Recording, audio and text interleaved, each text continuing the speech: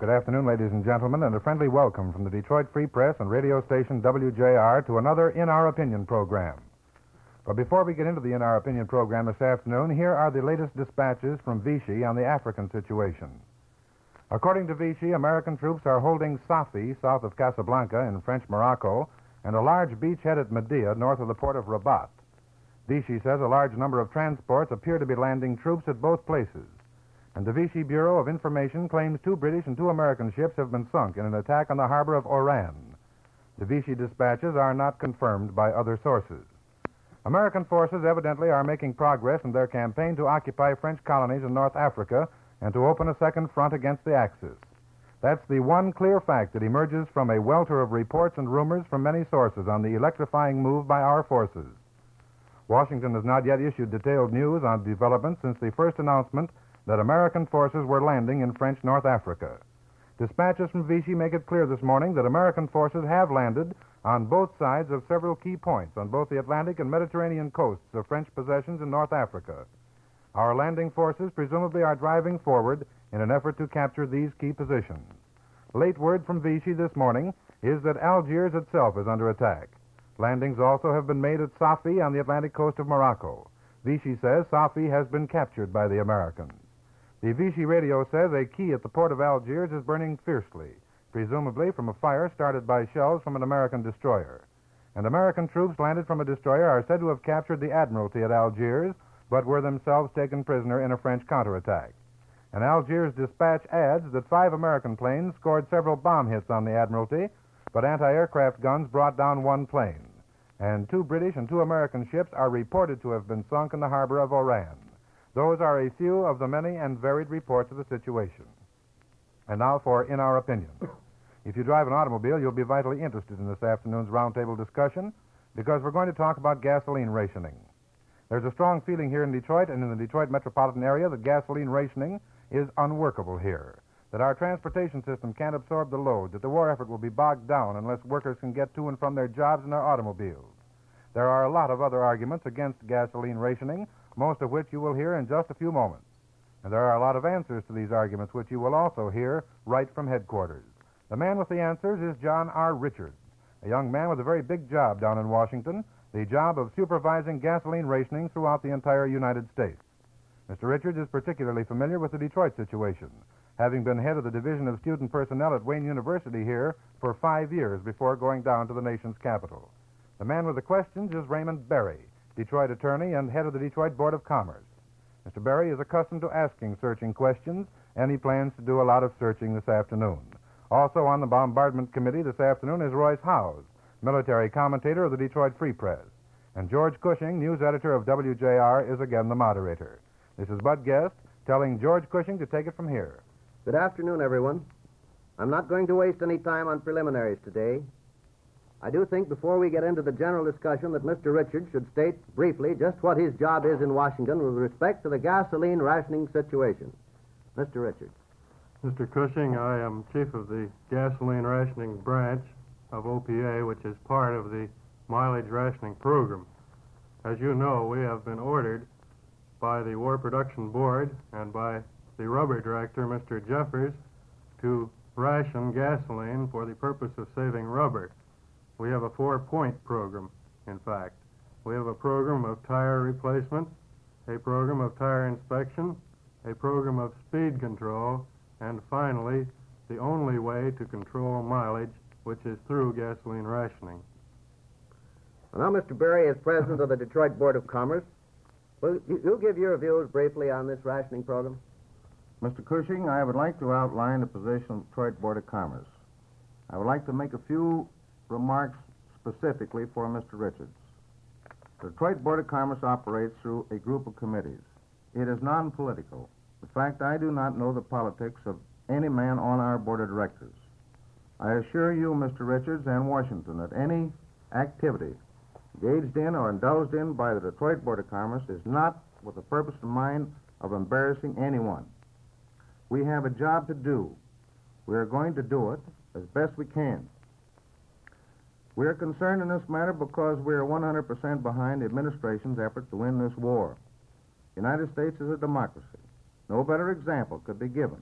the enslaved peoples of the world what democracy means than the right to favor or disagree on principles of government, whether expressed through voting or a discussion such as this afternoon, neither of which is possible in the Axis nations. True democracy presupposes that we will be honest, of purpose, and sincere in our effort. The American people are intelligent, honest, and sincere, and can be trusted. They can and will willingly accept the hardships occasioned by war. Give us a chance to accept some of these hardships voluntarily in preference to a directive from Washington. Voluntary acceptance will go much farther in building a morale than will compulsory acceptance, and the voluntary acceptance of hardships will assist in culminating the war much faster and remove many hardships that will be placed upon us unnecessarily. Give us a chance. The old adage, you can drive a horse to water, but you can't make him drink, would seem to be in point here. Detroit Board of Commerce urges, in connection with this problem of gas rationing, several things. First, we ask that you defer the effective date for 90 days to permit consideration of some alternate plans. Those alternate plans may be such as creating districts, possibly eliminate Sunday driving after 12 o'clock at noon, eliminate driving after 7 o'clock in the evening, perhaps reduce the speed limit to 30 days. The automobile means more to the average American family than most all other essential commodities. I predict that if a poll were taken that would disclose that the people would accept rationing of meat, sugar, coffee, clothing, and other commodities more readily than his automobile, and will accept a reasonable restraint upon the use of his automobile. The automobile in this state is first an essential, and secondly, a luxury. Well, Mr. Berry, I think you have hit something there when you referred to the rationing of other commodities in contrast with the rationing of the motor car. This country can operate without coffee. We could even operate without sugar. The British are operating without a great many things that we still consider absolutely necessary. But the automobile is woven into the very fabric of this country. It's a fundamental of the transportation system. Now, its elimination is not taking away a luxury. It's taking away a means of conducting the country's business. And just now the business is war. You can place certain limitations on its use. But frankly, I don't see how anything as drastic as the gas rationing plan that's projected can work. Now, Mr. Richards, before this program opened, I said that I thought that the gas rationing procedure here would last a week or 2 weeks and then would have to be thrown overboard because of its failure, the fact that it would paralyze war industries and one thing or another. And you said that it was working in other places. Let me ask you whether it's working in any place similar to Detroit in geographical layout and in general transportation facilities. You can say the Camel works in Khyber Pass, but that has nothing to do with Detroit. Now, it may work in Buffalo, it may work in Manhattan, it may work in Brooklyn, it may work in Boston.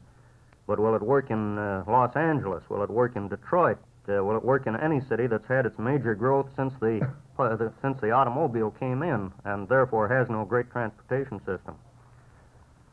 Mr. Howes, I think it's probably more important in Detroit that we conserve our transportation mileage than in many other cities of which we know.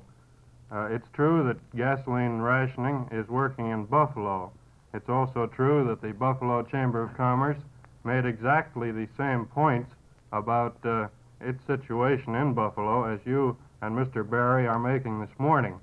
However, I think you will find that the program of transportation rationing, which we have installed in the Buffalo area, actually is working, and that the aircraft plants have not been hampered particularly.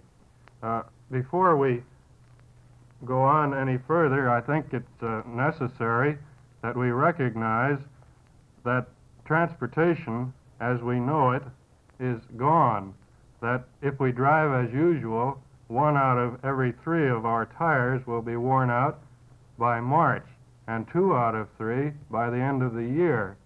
Our program is to save these tires, to recap them so that they will not be ruined, and to keep 27 million cars rolling in this country.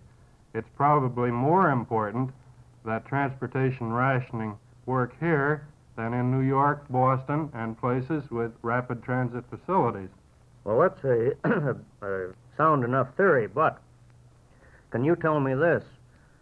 How does the square mile area of Buffalo and its suburbs compare with the square mile area of Detroit and its suburbs, and what is the relative capacity of the two public transportation systems serving those areas? Do you have any figures on that, or are you just guessing that it'll work here? I didn't bring figures with me. Let's see. The Buffalo area would be smaller in everything that you mentioned, probably, except transportation. I think you will find that public transportation here in Detroit is more adequate than that in the Buffalo area.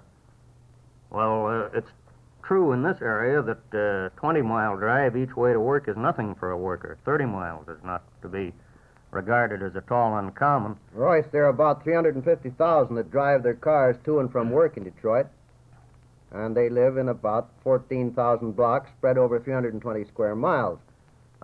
Take this case, Mr. Richards. A man lives out in Redford and works at Continental Motor Works, or Hudson, drives clear across town 5-6 days a week. Is he going to be able to get enough gas to do that? Yes, sir. The local board will look at the facts, and if a war worker needs 100 miles a day driving alone in his car, he will be given that mileage by his board. Well, now, just why do you make that statement? Is that going to be a written direction to these rationing boards to give them a so-called congressional X card to give them unlimited gas? Is there any rule now that lays that principle down? Mr. Berry, I think I could say that the boards have no rules from Washington which would bind them in such a case. The rationing power has been placed in the hands of your committees of neighbors right here in Detroit, people who know how crowded your buses are and how your streetcars run. They are free to give whatever mileage is needed by a war worker to get to and from his work. Well, now, would you explain one more thing to me? I'm very much confused about the whole thing. I understand that we are using the gasoline to ration rubber, that there is no shortage of gasoline. Second, there's a confusion in my mind as to what constitutes a war worker. Now, to me, 95% of the people in this area are engaged directly or indirectly in war work. I'll take the man that is the boy that's delivering newspapers to my house. I'll take the radio man. I'll take the man that's running a small meat market or a grocery store or any other businessman. And I'll say he is directly or indirectly engaged in war work, although he may not be making shells. Now, what is the definition of a war worker? Your opinion, I think, is quite right. The war worker is only one of the 15 groups of people who are eligible for preferred or unlimited mileage as needed. We recognize that the essential workers in the civilian economy are just as important, probably, as the war worker as such. Well, then, does that mean that he will get an unlimited card, the same as a man that is working behind a lathe? It is the intention of the program to provide all essential occupational mileage for people to get to and from their work and to drive in the course of their work. It's true that some of the less essential civilian pursuits are held in by a ceiling and by certain tests of car sharing and alternative transportation. That being true, Mr. Richards, then it is my contention that gasoline rationing in this district, in this area, is not necessary. When you speak of necessary, Mr. Berry, I wonder if we couldn't look at the nature of the commodity we're rationing.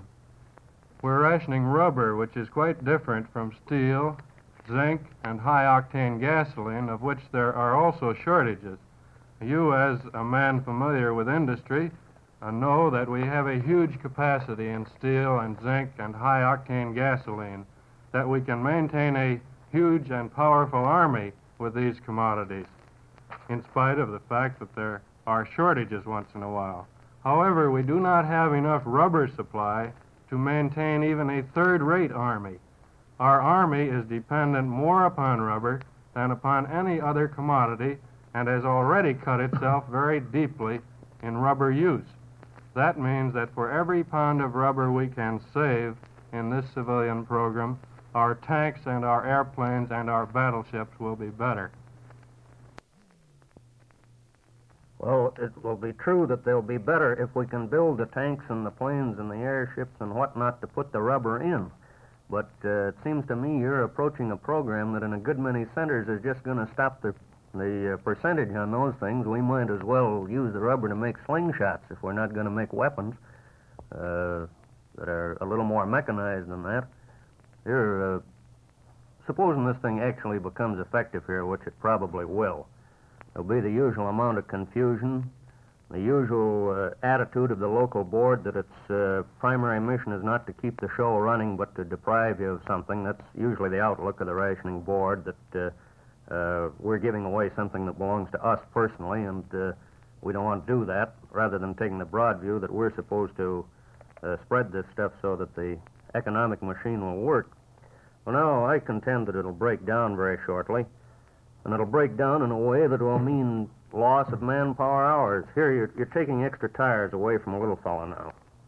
A fellow who drives a jalopy and has 7 or 8 old, worn-out carcasses, any one of which may blow at any minute. He takes his share of the ride people to the factory with him this morning on his 5 tires, and he blows one out. So he puts that in the shop, and the man says, well, due to a shortage of labor and one thing and another having to do with a war, I can't get it vulcanized till a week from next Thursday. So he puts his spare on, and Wednesday afternoon that goes bang. And then there are 3 tires, and there are no share of the rides, and there's a car bogged down by the side of the road for 2 weeks. And where does that lead to, in production terms, if those share of the ride folks when they get to the factory or don't get to it? I think you've really struck the point there, and that is that man's transportation has been endangered not by gasoline rationing, but by Japanese jungle fighters who have taken the supply of rubber. Now, to date... I might throw in there that it's also been endangered by some people who failed to provide for that supply of rubber about the time the Jap jungle fighters started work. Yes, that's true, but we can't make up past mistakes by making another. Actually, we have replaced only 1/8 of the rubber worn off since Pearl Harbor, and tires are in pretty bad shape. In fact, they're in such bad shape that we are about to ruin millions of tire carcasses by overwear. Now, if you will help us, we will guarantee an OPA to replace all rubber worn off cars on essential driving.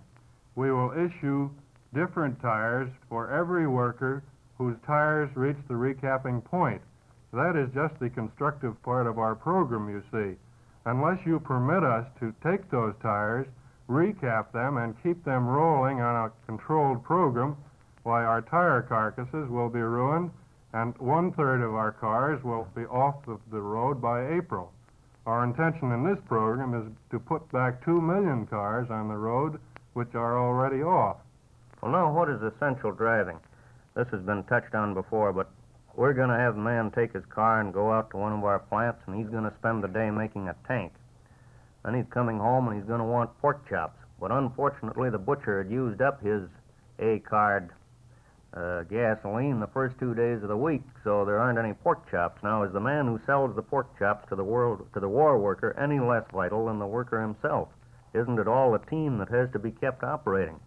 You've got to have girls behind counters in restaurants. You've got to have boys running elevators.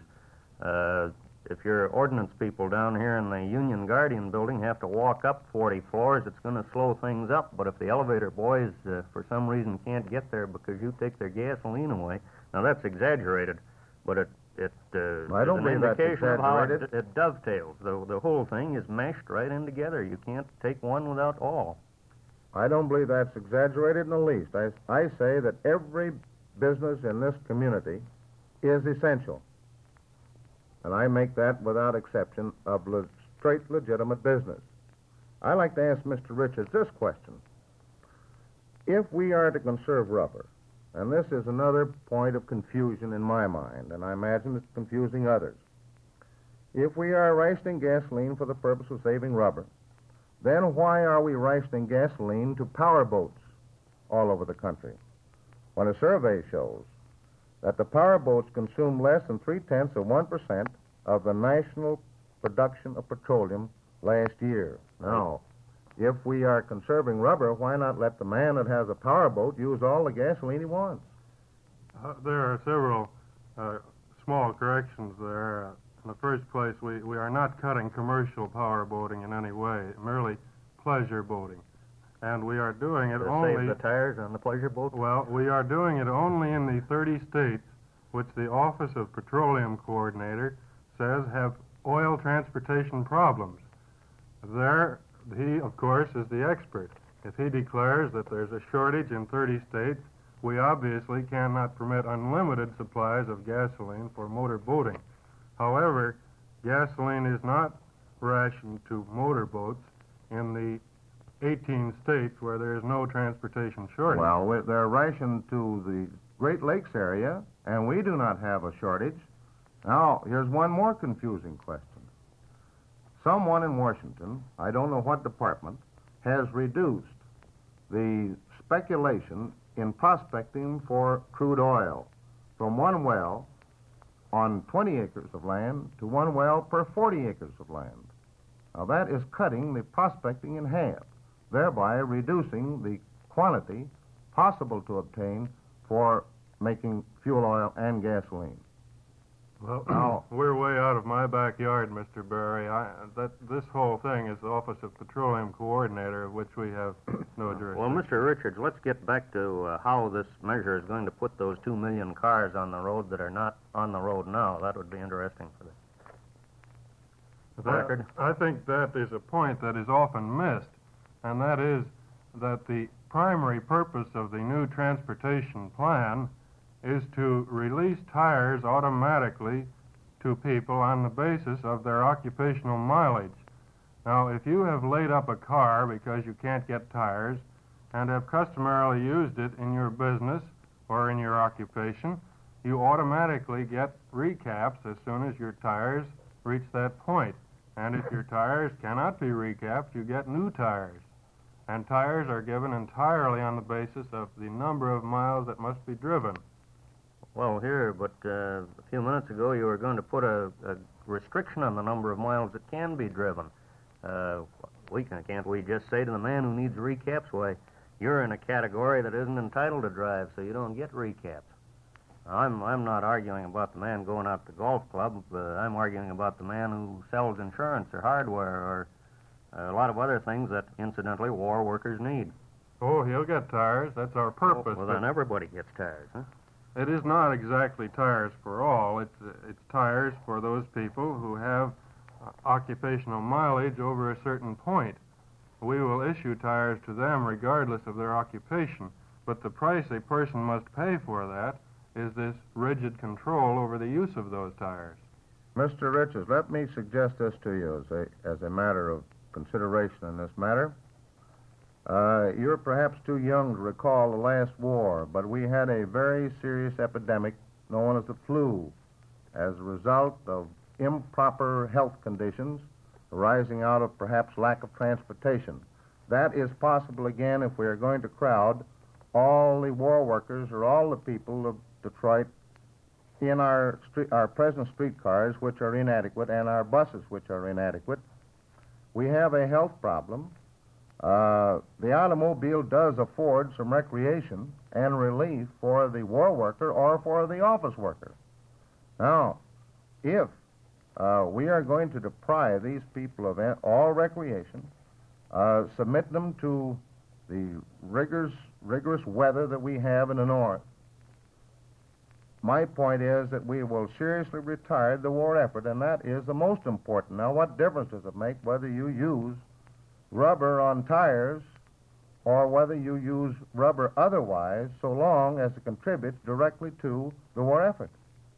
Are you suggesting that the recreational automobile driving contributes directly to the war effort? I'm making this statement that even a war worker A man behind the lathe is entitled and should have some recreation, and he shouldn't have to spend anywhere from 2 to 4 hours a day in public conveyances getting to and from his work.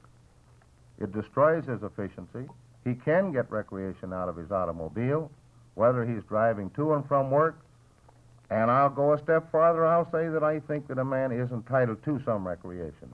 How is he going to get to the movie? Are we going to close those up? I would say that a moving picture or any theater is indirectly engaged in war work because it contributes to the welfare and the morale of the people of this community. I think we have 2 points there. The one is overcrowded transportation. And I would say that your local boards are not forced by any regulation we're imposing on Detroit to put more people on your buses and streetcars. Your boards can declare that they are inadequate for further load and can then issue gasoline to people because they have no alternative means to their car. Well, now, just how would these boards here, you have some 25 or 30, I believe, how would they impose or issue a decree that would force the city of Detroit to supply the suburban area with transportation? I don't see how that would work. You see, we're rationing gasoline even in towns without a single bus or streetcar. Our purpose is to keep 27 million cars rolling, you see. Ours is a transportation conservation plan. We want them to be used. Mr. Berry, there's one point that hasn't been discussed here today, and that's the Share the Ride program. Does your office, Mr. Richards, recognize that as an imperative necessity? Yes, and one of the cheering things in my visit around the country was to meet with 1,200 war transportation planners from Detroit plants this week. Now, these men are prepared with plans to form car clubs, swap ride systems in Detroit plants, and I would say that Detroit is probably better prepared than any city I have visited to set up these car clubs, due partly to your fine leadership in OWT. There's a matter of figures that I'd like to call to your attention. People are estimating that through the Share a Ride plan, which is a splendid plan and all that, but I'm merely pointing out a basis on which you're likely to go awry. You're saying that rather than have 5 people drive 5 cars 5 days a week, we'll have each of those cars operate 1 day a week. Well, actually, it's going to work out to each of those cars operating 2 days a week. In most cases, because the added mileage in this taxi system runs that up. I just throw that in as a statistic to consider when you're estimating what you're saving and what you're spending, because you're not cutting from the mileage the cars that are entirely the amount represented by the cars lying in the garages. I know of a number of instances where mileage just about doubled on a given car to accommodate people. Mr. Richards, do you believe that there's a possibility that Detroit may be given a deferment of 90 days or any period? Mr. Henderson and Mr. Jeffers have within the last few days pointed out that we have constructed a plan, that we are ready, that we have a trained staff in Detroit, and that our tanks, the tanks which will save the rubber tires in this community, are ready to roll. I'm convinced that Detroit is ready, and I think there will be no deferment, sir. Well, I disagree with you on Detroit being ready. I don't see any effort that indicates that Detroit is ready. Well, ladies and gentlemen, I'm sorry to have to break this up. We could go on like this all afternoon, I'm sure. But you've been listening to the In Our Opinion program, a public service feature of the Detroit Free Press and radio station WJR. Join us again next Sunday afternoon at 12:30 for another roundtable discussion of a timely subject. This is Bud Guest speaking, and this is WJR, the Goodwill Station, Detroit.